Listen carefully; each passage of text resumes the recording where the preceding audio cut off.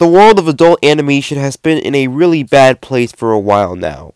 With the exception of a few shows like Primal, Close Enough, and Unicorn Warriors Eternal, it feels like every single new adult animated series has been trying to copy the success of The Simpsons and Family Guy, mostly Family Guy, with little success.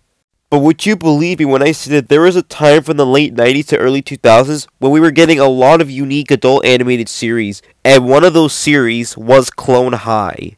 Created by then newcomers to the animation industry, Phil Lord and Chris Miller, the series revolves around clones of historical figures going into a high school called Clone High.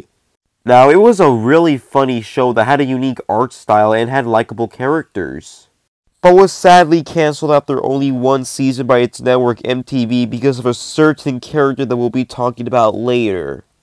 But was luckily brought back this year for a reboot that has aired on HBO Max. That's really what you're gonna call your new streaming service, Warner Bros. Discovery? Really? God, who am I kidding? Why am I even questioning this company? They've made so many crappy decisions that I'm not even gonna get into it today. Anyway, so I watched the first 4 episodes that are available right now, and it's okay, I guess. Now, before I talk about the series, I must discuss the elephant in the room. Gandhi, arguably the funniest part of the original show, is absent in this reboot.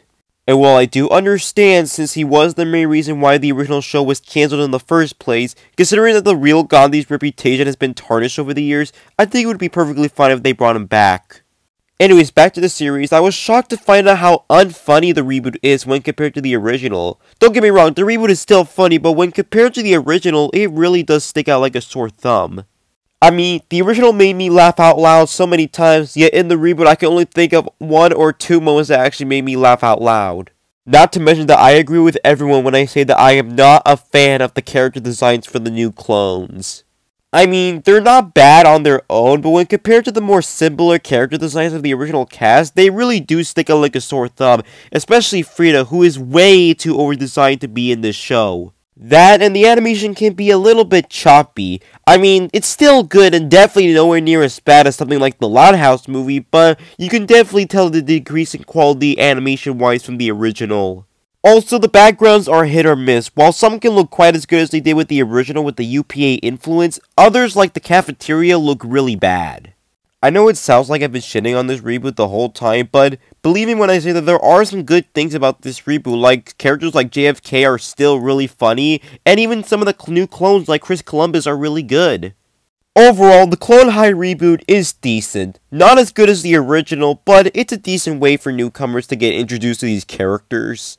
And besides, it's Phil Lord and Chris Miller. How can you not like their work?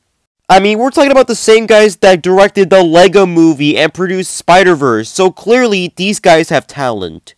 Though I swear to God, Lord and Miller, if you don't bring back Gandhi for Season 4 like you claim you would, I am gonna